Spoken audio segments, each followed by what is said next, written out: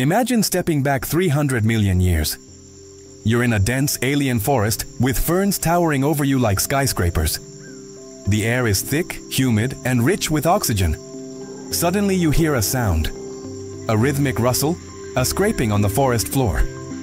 A shadow detaches itself from the darkness. But this is no shadow. This is Arthropleura, the largest bug to ever crawl the earth. Longer than a person is tall and armored like a tank, this colossal millipede was the undisputed king of the undergrowth. It didn't need fangs or claws, its sheer size was its power.